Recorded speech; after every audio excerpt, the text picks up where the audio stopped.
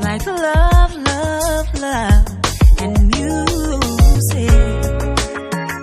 La la la, love, love, love, love, love, and music. Hello, everyone. Thank you for tuning in. I am Jay Lee. This is Jay Lee's Corner. This is my review for a TV movie. It was on Lifetime on Saturday. It was called the Simone Biles The Courage to Soar. We all know Simone Biles is an Olympic gymnast, and she was on was it 2016 they won? I think it was 2016 that they won the Olympics, her and the other four girls, and she won some stuff in the singles as well. But this is like her little story. We had the Gabby Douglas story that came out a couple years ago, and my nose still runs for some damn reason with the damn cold I had a couple weeks ago. But yeah, so this is her story and everything, and I feel like the movie wasn't bad. Like, it was a good movie. However, I do think it was boring. I'm sorry. I hope everyone had a great weekend. I'm like, did I say that already? If you have not done so already, please take a moment to subscribe to my channel. You hit the little subscribe button, and then you can also always hit the little notification ding button. It's the little bell next to subscribe. It just lets you know when I have new videos up. And that's about it. But yeah, as I was saying, I felt it was boring. They had the movie on. The movie was 2 hours. And then they had the little biography of her. That was the hour that came on after it. I felt like the biography little special was more entertaining than the movie. And I feel like the movie was like a cookie cutter edition of things. And watching it, I honestly felt like I do not want this to come off the wrong way. I feel like her story was regular. Like, she lived the life of any other normal person. And she just became a gymnast. I feel like, there are plenty of people whose parents was on drugs and they had to be taken in by family members. I feel like that comes on my forehead. I feel like, the struggles of being a teenager and being in sports is very typical. And I just wish they would have just made it more. It's like the movie just wasn't interesting. Like, I don't want them to like make up stuff and make anything fake, not at all. But I felt like the way the tone of the movie was just like kind of one note. Like, because the beginning starts off, we see that she has 3 siblings, and, they're placed in foster care. Her mother was on drugs, and initially the older sister, who was still a kid herself, was taking care of the younger 3. But then, the mom kept being on drugs. They ended up going to foster care, and then from there, their mother's father, their grandfather, kind of had them for a little bit, for like maybe a year. And the father was played by Viola Davis's husband, Julius, which I thought was cool. And their grandmother was played by Tisha Campbell Martin, which I thought was cool too. And the grandfather takes them in, basically, and did it so that his daughter could get better, and then eventually get custody back of the kids instead of having them like in continual foster care. So that was one thing. And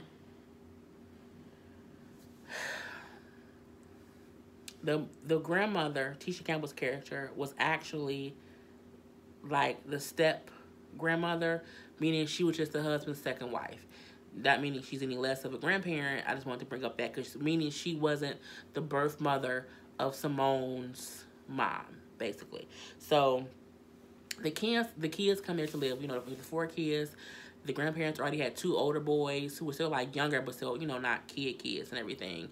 And it was like an easy transition. It showed them coming to the house, them being so happy. Simone loving jumping on a trampoline.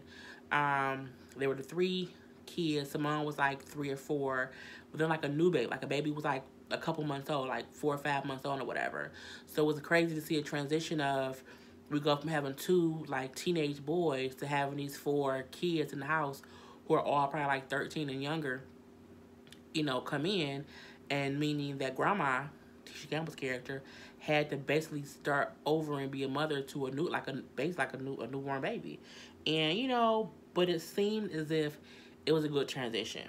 From there we see her, the mother comes to visit, she sings better. The two older kids like want to go back home, where Simone kind of like standoffish because she don't really know the mom because she's so young. All she really knows is her grandparents, and she kind of isn't happy she's there, so she's kind of just like, hey lady or whatever. And we see how the oldest daughter was like asking the grandparent, like, we want to go back and live with mom, she's better now. And you're like, we can see, we'll talk about it later. And then his wife, grandma, is upset, like, you can't possibly think it's better for them kids to be with her. She just got not sober, she just got clean. We found out she was on crack. She just got clean. Having 4 children can mess with a person's sobriety. Maybe we should wait until she's been sober and clean longer. But, like, we see the kids go back with the mom. And because he the plan was always to have them go back with their mother. So, we have to see what it's going to be. And I'm like, okay. So when they leave to go back, we see how Simone kind of isn't happy about that. Mainly because she's so young that she doesn't remember her mother. And then we see so the kids go back, and it's maybe like a year later, and the grandparent is back again. And the mom is still on drugs. She's not passing, like they had her taking mandatory drug tests. And she kept failing because she couldn't stay clean. And so the judge is trying to be like, okay, we need a more permanent solution for these kids because the mom can't take care of them. So her mother actually lost custody, like she lost her parental rights. So I'm like, well, damn, that's crazy. And, so the grandfather comes, and the 2 older ones who wanted to be with their mom ended up being adopted by the grandfather's sister. So the 2 older kids were adopted by their great aunt, where the 2 younger ones, Simone and her little sister, were adopted by her grandparents. And so the kids were split up into 2 separate households. And the one weird part about the movie is throughout the whole movie, they don't mention her birth mother. They don't mention her other 2 siblings. And I always feel like it's weird when siblings are separated, but they aren't raised as siblings, so to speak. It seemed like, because from there, we see how Simone and the little sister are taken by the grandparents, and we see the grandparents officially adopt both the daughters as their children. And at that point, Simone and the other sister start calling their grandparents mom and dad, because again, they're like 5 or 6 or whatever. They're really young. But again, throughout the whole movie, you don't see them mention the mom. You don't hear or see her with her other siblings. You don't see her if she go visit them at all. It was strictly her life with her parents now. Grandparents are her parents now. And her little sister and the 2 brothers. They're all one family or whatever. So that was the whole thing. And then the rest of the movie was literally about, she went to a gym, started doing some tumbling, started doing some flipping. And, one of the coaches saw her and thought she was amazing and realized that she had any training and she was really good. And that was the whole thing. It was her just loving doing it, and her getting better and better and better, and her working her way towards being a better gymnast, then wanting to be a gymnast, then wanting to be on different the U.S. team. It was that. But I feel like there wasn't anything in between. It was literally just her practicing, getting better to be on a team. And she was great as she was younger. I did like how they had, when they went from her being a kid for her being 5 or 6 to her being a teenager, for 6 years or whatever. And they showed footage of her practicing. They used the real footage of Simone. So you can see her back then and how good she was, how fast she was, how elegant she was as she got older and got better and got better. But they still needed her to get to that Olympic level. So you know how she met her first coach, how she would win things, how she would lose things, how she would fall and get scared and have to get back up. At one point, she kept losing, and the parents wanted to like fire the coach because they thought the coach could only take her so far. And the coach was like, no, we can just bring people in to help her because we don't want to give up on her.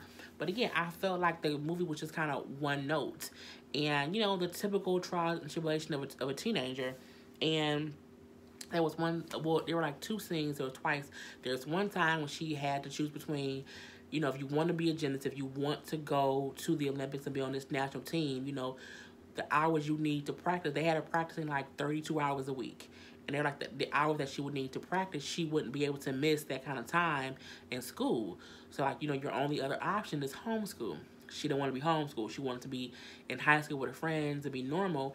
And they was like, if you really want to be a gymnast, you can't go to school because you can't miss that much time. So the only other option is homeschool. And then there's a second time where she was finishing school and she was thinking about going to college. And it was a thing of, okay, if you go to college and you get a scholarship for being a gymnast, these sponsorships that you're getting from companies, you can't have them both. You can't be in college on a scholarship playing for that team and also getting sponsorships from advertisers. You can't do them both because it's against NCAA rules. And she didn't like that. So it was a thing of her wanting something and thinking, this isn't fair. Why do I have to choose? And I was just like, okay, I guess. But again, I was like, it was weird. Like, even the way she would say, like, oh my God, I can't believe I'm having to choose again. And I was like, I just felt like it was a better way to show how she felt. I felt like the person where they had player did a great job. Don't get me wrong, she did a really great job. But I think at some points, I wish there was more emotion from her, or like a different emotion. Like, because if you're frustrated, I felt like the way that she was upset to me was more entitled child than upset athlete. You know what I'm saying? It was just weird. But as we know, she made it to the end. She became an Olympian. She's going to be in the 2020. She's trying to go to the 2020 Olympics, and they say she'll be 23 at the time, which is kind of unheard of. I guess they say how women peak when they are in middle school and high school, and men peak when they're later on, like when they're 20 and over. So for her, being kind of an older girl, it might be difficult. She had like a shoulder injury. So that was kind of, they were saying how that would be something to deal with too. But again, I mean, the movie was entertaining, to watch. But at the same time, I just felt like it was one note. You know what I'm saying? The whole thing was, I don't know. I just, if you don't know anything about her, it's a cool thing to watch, because I didn't know that she was adopted. I didn't know her mother was on crack. I didn't know just the things I didn't know things. So it's cool if you want to know things about her. But for me personally, I didn't find the movie as entertaining as I thought it would be, or I just wanted more emotion from. I think Tisha Campbell Martin did a great job playing the mom, where they showed the mom on the biography that came on afterwards. I'm like, oh, they do favor. I'm like, okay, I get why they picked her as a person. The person they picked to play Simone did look like her, so they did really great casting. And again, I don't think anyone did a bad job. I just felt like the movie was like, because like I was watching it and I only paid attention to it because I was taking notes to talk about it, but it didn't catch me like, oh my God, I want to get to the end and see what the thing is. I was just like, oh, okay, whatever. And when I'm my guard, whatever. And then when I watched the biography, just because I'm like, I just want to see what they was going to talk about. And I was like, well, hell, this is more entertaining than the movie was. And it was only an hour. I'm like, now that was the good stuff. They brought up how she was like very bratty. At one point in time, they brought up how she had ADHD. And they kind of brought up a little bit in the movie, but not to the effect of how they had her tested for it or whatever. They didn't do any of that. They brought up how she had an issue, because she had an issue staying focused. And they was like, she thought she was crazy, and she was like, I'm not crazy or whatever. So that was her, like, kind of acting out and everything. And just her, I don't know. It was what it was. So it was. They show. I don't know. If you guys haven't seen it, check it out, because again, if you don't know anything about her, that part is interesting, but the movie kind of just fell flat for me. And I don't know what else they could have done, because again, I don't want them to make up anything. I don't want them to fabricate anything about her. I just felt like it was just blah, the whole thing. Like, it was like a steady, like nothing was like, oh my God, or oh. I didn't have any of those moments. I was like, okay, yeah. So again, that was my review of the movie. But I do think people should watch it. But again, don't watch it thinking it's gonna be like this so amazing movie. It was good. It was cool. It was, it wasn't bad. I'm happy they made it. Not mad at it. But anywho, I am Jay Lee. This is Jaylee's Corner. I hope you guys enjoyed. Don't forget to like my page, Lord Jesus, to subscribe to my channel. Also hit the notification bell ding, the notification bell to let you know when I have new videos up. And again, the movie was on Lifetime. It was called The Simone Biles Story. It is worth watching. Let me say that. I don't like, oh my gosh, she was saying it was bad. It's not a bad movie. I like to be entertained. I like to go through different emotion, and that's what it is. Like, I didn't go through any different kind of emotion watching the movie. That's what it was. I wasn't like happy, sad. Oh, I just kind of felt like, okay, it's a movie. Okay, that's what it was. It didn't make me feel anything like watching it. I was proud of what she went through.